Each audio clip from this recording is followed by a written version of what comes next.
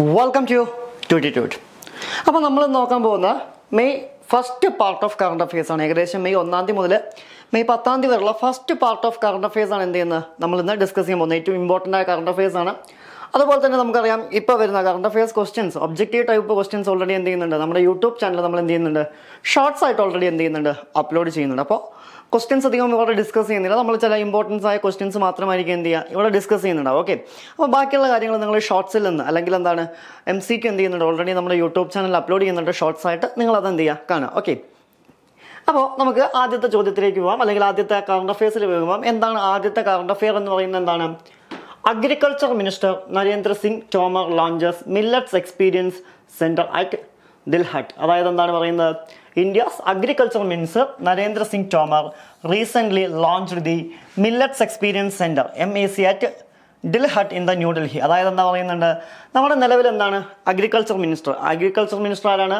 നരേന്ദ്ര സിംഗ് തോമർ ആണ്. അദ്ദേഹം എന്ത് ചെയ്യുന്നുണ്ട്, റീസെൻ്റ്ലി എന്ത് ചെയ്തിട്ടുണ്ട്, ഡൽഹിയിൽ എന്ത് ലോഞ്ച് ചെയ്തിട്ടുണ്ട്, മില്ലറ്റ്സ് എക്സ്പീരിയൻസ് സെന്റർ അഥവാ MEC എന്ത് ചെയ്തിട്ടുണ്ട്, ലോഞ്ച് ചെയ്തിട്ടുണ്ട് എന്നാണ് പറയുന്നത്. Clear. And the national agriculture corporative marketing federation on India Limited, that means NAFED, established the MEC collaboration with the Ministry of Agriculture and to promote the adoption of millets among the general public. അതായത് എന്താണ്, general പബ്ലിക്കിന് എന്താണ് ഈ millets adopt ചെയ്യുന്നതിൻ്റെ ആ ഒരു സാധ്യത വർദ്ധിപ്പിക്കുന്നതിന് വേണ്ടിയിട്ടാണ് എന്താണ് the national agriculture corporative marketing federation of India limited ആരുമായിട്ട് ടൈപ്പ് ചെയ്യുന്നത്, അല്ലെങ്കിൽ ഇത്തരം ഒരു കൊളാബറേഷൻ ആരുമായിട്ട് നടത്തുന്നത്, മിനിസ്ട്രി ഓഫ് അഗ്രികൾച്ചർ ആയിട്ട് എന്ത് ചെയ്യുന്നത്, കൊളാബറേറ്റ് ചെയ്യുന്നതായിട്ട് എന്ത് ചെയ്യാൻ പറ്റുക, നമുക്ക് കാണാൻ പറ്റാം. അപ്പോൾ ഇതിൽ നിന്നും ചോദിക്കാവുന്ന ചോദ്യങ്ങൾ ചിലപ്പോൾ ഇത് ഡൽഹിയിൽ എവിടെയാണ് എന്ത് ചെയ്തിരിക്കുന്നത്, ലോഞ്ച് ചെയ്തിരിക്കുന്നത്, അല്ലെങ്കിൽ ഏത് സ്ഥലത്താണ് ലൊക്കേറ്റ് ചെയ്തിരിക്കുന്നത് എന്നുള്ള കാര്യം എന്ത് ചെയ്യാം, ചോദിക്കാം. അതുപോലെ തന്നെ ആരാണ് ഇത് ലോഞ്ച് ചെയ്തത് എന്ന് ചോദിക്കാം, അല്ലെങ്കിൽ എന്താണ് നമ്മുടെ അഗ്രികൾച്ചർ മിനിസ്റ്റർ ആരാണ് എന്നൊക്കെ എന്ത് ചെയ്യാം, ഈ ഒരു കറണ്ട് അഫയേഴ്സ് ആയിട്ട് എന്ത് ചെയ്യാം ക്വസ്റ്റ്യൻസ് വരാം. ക്ലിയർ. അപ്പോൾ ഇത്രയും ചോദ്യങ്ങളാണ് എന്ത് ചെയ്യുന്നത് ഇതുമായി വരാം. അല്ലെങ്കിൽ എന്താണ്, ഏത് ഏജൻസിയാണ് അല്ലേ, the national agriculture corporative marketing federation of India limited ആണ്, ഏത് ഏജൻസിയുമാണ് ഇത് ടൈപ്പ് ചെയ്തിരിക്കുന്ന തുടങ്ങിയ കാര്യങ്ങളും എന്ത് ചെയ്യാൻ പറ്റും ഇവിടുന്ന് ചോദിക്കുന്നതായിട്ട്, അല്ലെങ്കിൽ ഈ ഒരു ഏരിയ എന്ത് ചെയ്യാം ചോദിക്കാം എന്നുള്ളതാണ്. Clear. Next one, Ayushman Bharat Divas, 13 April 2023. The Ayushman Bharat Divas is celebrated on 30 April every year to commemorate the launch of Ayushman Bharat Pradhan Mantri Jan Arogya Yojana ABPMJY in the Government of India. അതായത് എന്താണ്, നമ്മുടെ government of India അല്ലെ, government launch ചെയ്ത പദ്ധതിയാണ് ഏത് എന്ന് വിളിക്കുന്നത്, ABPMJAY എന്ന് വിളിക്കുന്നത്, PMJ എന്ന് വിളിക്കുന്നത്. അഥവാ എന്താണ്, ആയുഷ്മാൻ ഭാരത് പ്രധാൻ മന്ത്രി ജൻ ആരോഗ്യ യോജന. അത് ലോഞ്ച് ചെയ്തതിൻ്റെ ഓർമ്മയ്ക്ക് വേണ്ടിയിട്ട്, അല്ലെങ്കിൽ അത് ലോഞ്ച് ചെയ്തതിൻ്റെ എന്താണ് ഒരു റിമംബറൻസ് ആയിട്ടാണ് എന്ത് ചെയ്യുന്നത്, നമ്മൾ ഏപ്രിൽ 30 ഏത് ദിവസമായിട്ട് ആഘോഷിക്കുന്നത് എന്നാണ് പറയുന്നത്, ആയുഷ്മാൻ ഭാരത് ദിവസമായിട്ട് എന്ത് ചെയ്യുന്ന ആഘോഷിക്കുന്നതായിട്ട് എന്ത് ചെയ്യാൻ പറ്റും നമുക്ക് കാണാൻ സാധിക്കാം.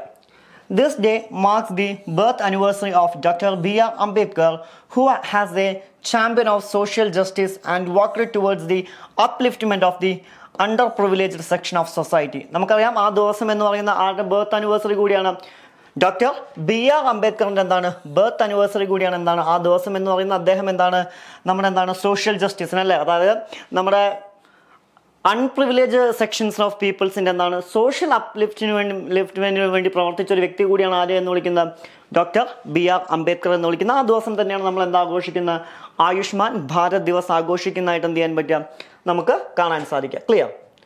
Next one, Y 1st May celebrated as Gujarat day 2023, history and significance ആണ്. എന്തുകൊണ്ടാണ് മെയ് 1 എന്തായിട്ട് ആഘോഷിക്കുന്നത്, ഗുജറാത്ത് ഡേ ആയിട്ട് എന്ത് ചെയ്യുന്നത് ആഘോഷിക്കുന്നത് എന്നാണ് ക്വസ്റ്റ്യൻ.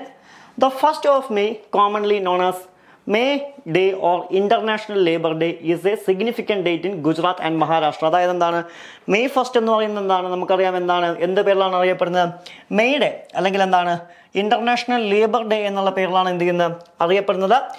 പ്രധാനമായിട്ടും ഇതിനെന്തുണ്ട്, ഗുജറാത്ത്, മഹാരാഷ്ട്ര തുടങ്ങിയ സംസ്ഥാനങ്ങളിൽ എന്താണ് വലിയ രീതിയിലുള്ള സിഗ്നിഫിക്കൻസിന് എന്ത് ചെയ്യാൻ പറ്റും നമുക്ക് കാണാൻ പറ്റും എന്നുള്ളതാണ്. Clear. And The Bombay Reorganization Act, which was passed by this day in 1960, created both the states. അതായത് എന്താണ് 1960 എന്ത് ചെയ്യുന്നത് ബോംബെ റിയോർഗനൈസേഷൻ ആക്ട് എന്താണ് പാസ്സാവുകയും അന്നാണ് ഈ രണ്ട് സംസ്ഥാനങ്ങൾ സെപ്പറേറ്റ് ആയിട്ട് രൂപം കൊള്ളുന്നത്. ഏതൊക്കെ? Gujarat and Maharashtra. It stands for the Gujarati people, history and culture. On this day, a number of events are planned to honor the celebrations. അതുകൊണ്ട് തന്നെ എന്ത് ചെയ്യുന്നുണ്ട് ആ ദിവസം എന്താണ് അതിൻ്റെ ഓർമ്മയായിട്ട് എന്ത് ചെയ്യുന്നുണ്ട് അവർ ആഘോഷിക്കുന്നതായിട്ട് എന്ത് ചെയ്യാൻ പറ്റും നമുക്ക് കാണാൻ സാധിക്കും. അതാണ് എന്താണ് ഇതിൻ്റെ മെയ് 1 എന്താണ് ഒരു ഗുജറാത്തി ഡേ ആയിട്ട് ആഘോഷിക്കുന്നതിൻ്റെ എന്താണ് സിഗ്നിഫിക്കൻസ് അല്ലെങ്കിൽ എന്താണ് ഇമ്പോർട്ടൻസ് എന്ന് എന്ത് ചെയ്യാൻ പറ്റും നമുക്ക് കാണാൻ പറ്റും. കാരണം എന്താണ് 1960 ഏതൊക്കെ സംസ്ഥാനങ്ങൾ നിലവിൽ വരുന്നത്? ഇന്ത്യയിലെ പ്രധാനപ്പെട്ട രണ്ട് സംസ്ഥാനങ്ങളല്ലേ? ഏതൊക്കെയാണ്? ഗുജറാത്ത്, ഒന്നെന്താണ് മഹാരാഷ്ട്ര. എന്ന് പറയാൻ കാരണം മുമ്പ് എന്താണ് ഈ രണ്ട് സംസ്ഥാനങ്ങൾ ഒന്നാണല്ലേ, അതിനെ സെപ്പറേറ്റ് ചെയ്തിട്ടാണ് പിന്നീട് നിലവിൽ വരുന്നത്. ഗുജറാത്ത് നിലവിൽ വരുന്നതായിട്ട് എന്ത് ചെയ്യാൻ പറ്റുക നമുക്ക് കാണാൻ സാധിക്കും. Clear? Next one, justice T.S. Shivaganam appointed as Chief Justice of Calcutta High Court. Okay, എന്താണ് പറയുന്നത്? The Indian government has officially announced the appointment of Justice T.S. Shivaganam as the Chief Justice of the Calcutta High Court. Justice Shivaganam, who has been the senior most judge of the court, had been serving as the acting Chief Justice since March 31, 2023. എന്ത് ചെയ്തിട്ടുണ്ട്? നിലവിൽ എന്ത് ചെയ്തിട്ടുണ്ട്? Calcutta ഹൈക്കോർട്ടിലെ chief justice ആയിട്ട് ആരെ appoint ചെയ്തിട്ടുണ്ട് എന്നാണ് പറയുന്നത്? ജസ്റ്റിസ് ശിവഗാനത്തെ എന്ത് ചെയ്യുന്നുണ്ട്? T.S. ശിവഗാനത്തെ അപ്പോയിന്റ് ചെയ്തതായിട്ട് എന്ത് ചെയ്യാൻ പറ്റും നമുക്ക് കാണാൻ പറ്റും.